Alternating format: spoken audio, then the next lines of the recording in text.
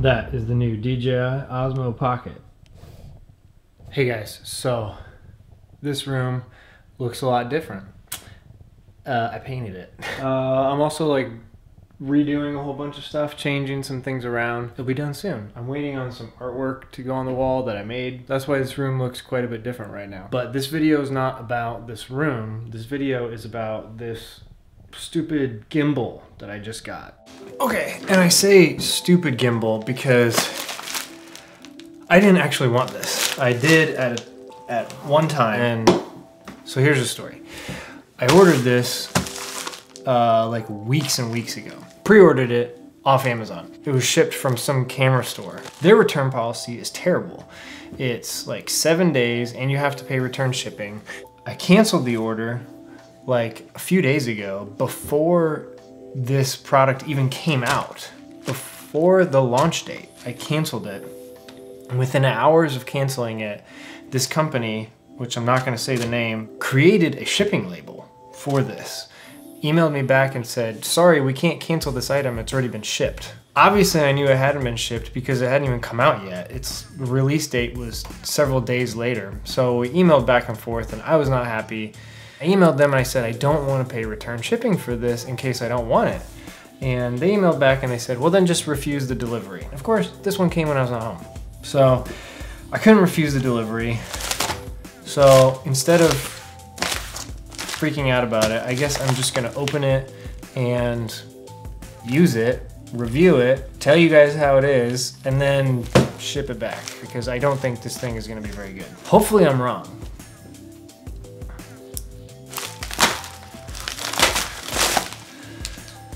Oh, there it is. It's pretty small. If this company doesn't accept this back, I'll be pissed. Maybe there's a way I can open it like without really, whoops.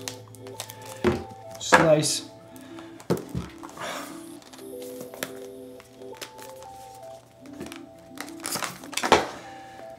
Okay, so information, I don't know, because that's in like Chinese. Ooh, here it is. All right, wow. Okay, this is pretty tiny. This is really small. And there's this little carrying case, I guess. Some stuff, some instructions. This is like the lightning connector, USB-C charging, little lanyard. One thing that everyone talks about is how bad the microphone is. See this on the bottom? Oh my gosh, that will be horrible.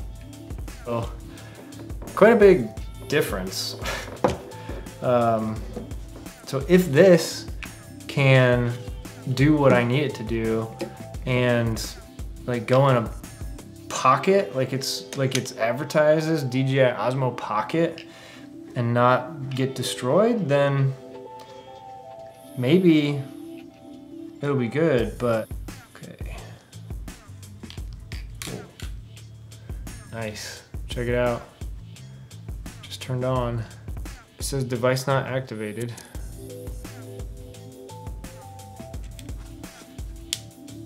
So you can't do anything on the screen right now. It just says device not activated. Connect to DJI Mimo. DJI Mimo.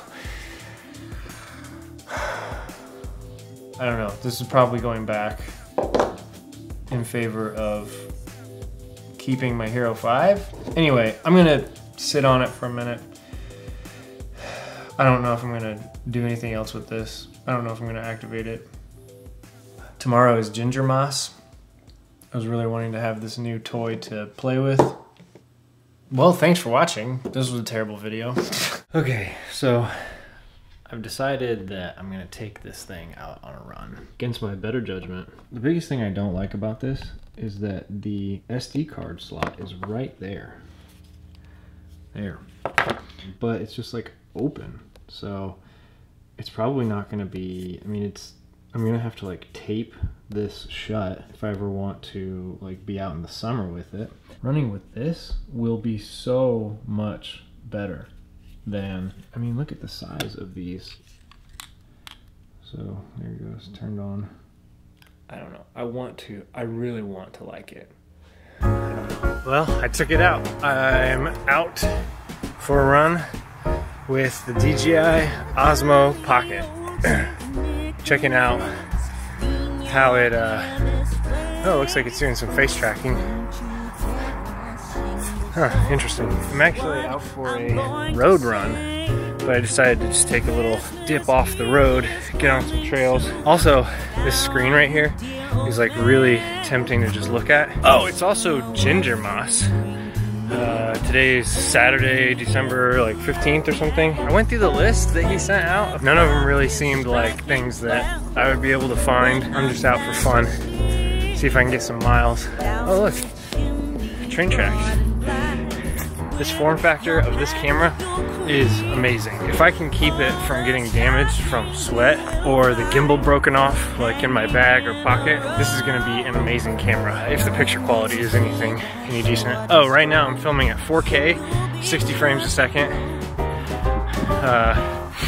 so that I can do some slow-mo in post. And just to see what the 4K is. I don't ever upload anything in 4K because my Sony cameras, they do better in 1080. Plus the A7 II actually only goes up to 1080. Doesn't even do 4K. When I had the A6500, the quality was way better in 1080 than 4K. Okay, let's go. Johnny wants a pair of skates. Susie wants a sled. Nellie wants a storybook. One she hasn't read. Now I think I'll leave to you what to give a rest. Choose for me, dear Santa Claus, what you think is best.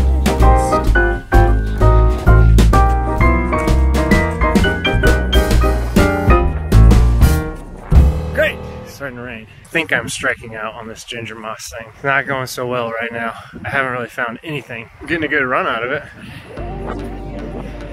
There we go.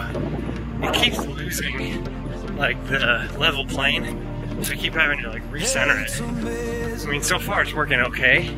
See, I've never shown you guys this, but this is my normal like road running route. I just go through campus. I never take a camera out.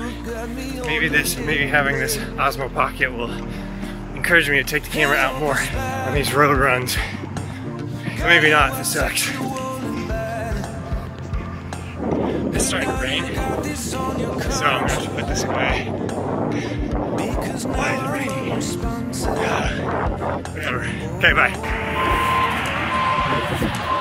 Another thing about this campus is that there's always so much construction going on. Like, never stops. Oh, it's definitely raining. Okay. I would sell everything I own. I'd swim the ocean, dance with the devil. I'd sell my soul to take you home. Well, we'll see how this DJI survives a little bit of rain. We can feel the floor underneath our feet. Fire shots through my chest as you watch me bleed. Every kick, drum hit is a symphony. Every brush of your curves is the Okay, so this is probably like some of the worst conditions for this DJI Osmo Pocket. It's windy, it's raining, and it's freezing cold. If this thing survives this test, I'll be really impressed with it. Instead of giving into the fry.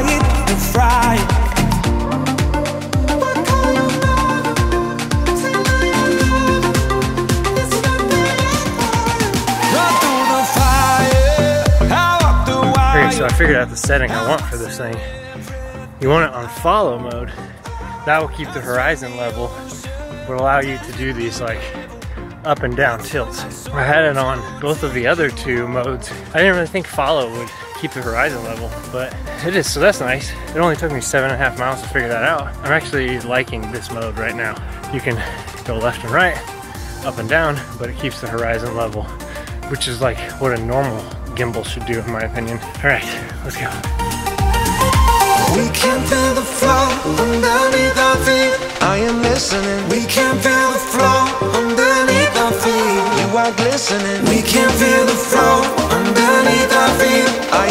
listening. We can feel the floor underneath our feet. This might be it for you. Run through the fire, out the wire. I would sell everything I own. I swim the ocean, dance with the dead. I'd sell my soul to take you home. Run through the fire, out off the wire. I would sell everything. Lights, that's it. I'm gonna stop filming now. So I'm almost home, and I'm not gonna dox myself.